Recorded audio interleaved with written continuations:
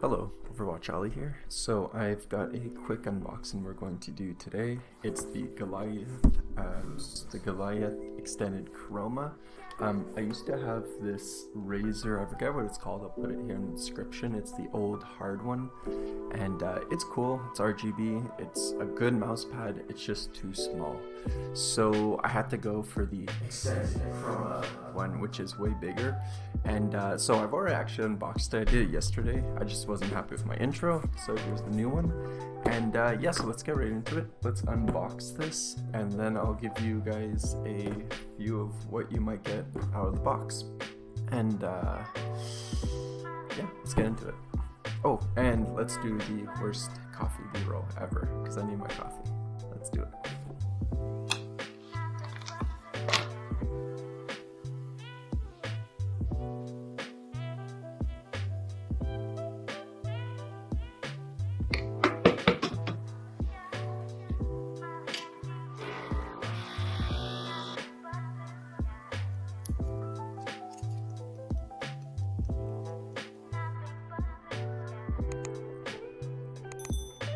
Ooh, that is good stuff. So let's get right into it. Here we are. We've got our Goliath Extended Chroma.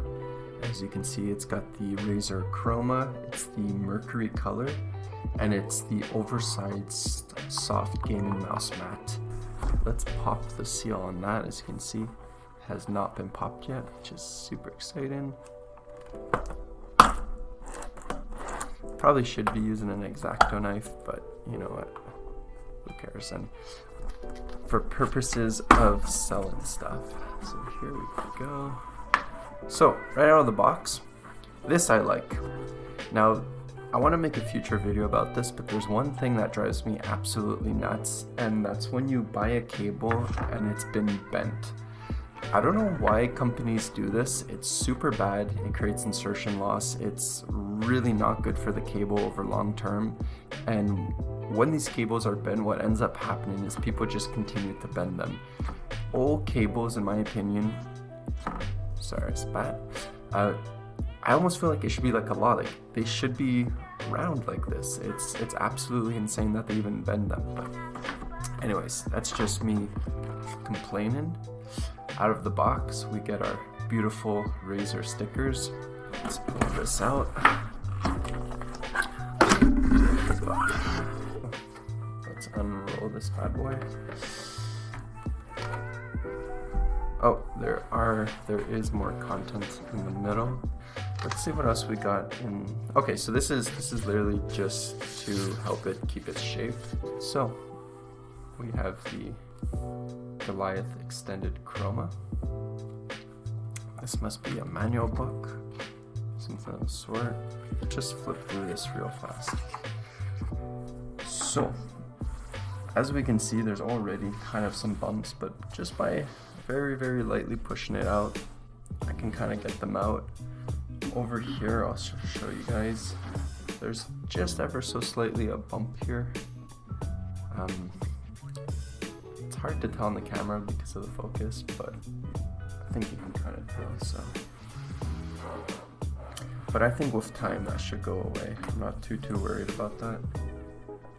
And so just off the bat like that, using my mouse, this feels absolutely amazing. The only thing that's kind of bothering me is that this mat is already dirty. I'm guessing that's just from the manufacturers. Like if you look here, there's a little bit of dust on it. So the next step we're going to do now is we're going to plug this in and we're going to turn it on. But first, we need the satisfaction of, I hope it makes a little click sound. Yeah, kind of. And this is something I love about Razor.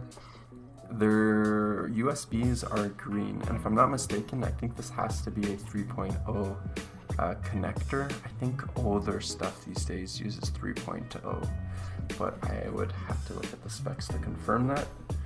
But if I remember correctly, older tips are green like that, so maybe they have some kind of system to differentiate the difference. This I love. I like to keep these for cable management afterwards. If not, I like to use Velcro or sometimes tape if it's a permanent cable management. Boop.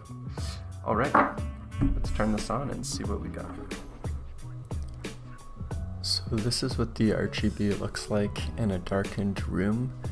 It's pretty cool. This is a close-up. You can kind of see there's those little fibers going around.